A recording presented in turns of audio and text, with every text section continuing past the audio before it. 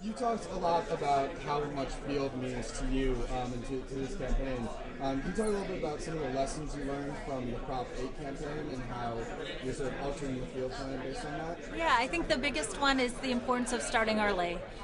Particularly with local organizing, it takes time to build the infrastructure and to really see the results of field work, but there's nothing more critical. I think giving people an opportunity to get deeply invested and feel ownership over the work is what field does. And I think we learned that from many campaigns, including California. I think the difference between Maine and California is huge.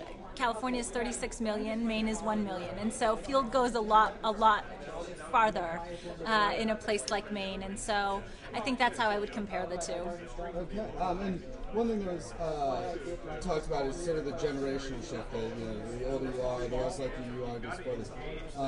And has there been talk about sort of using or targeting older people with like their kids? I know during the Obama campaign that had a huge effect. Yeah, we would love to have Take Your Parent to Vote Day in November. So yes, our biggest allies, some of our biggest allies are college-age students, both in terms of voting with us, but also really feeling the urgency and really making a difference within the campaign day to day. And so we are working with them and having explicit conversations about how do we then talk about this with a different generation, with your parents, because that is how we're going to get people persuaded. It's personal connections, people sharing their stories, and not necessarily strangers at the door. And so that's a huge opportunity for us that we will be pursuing.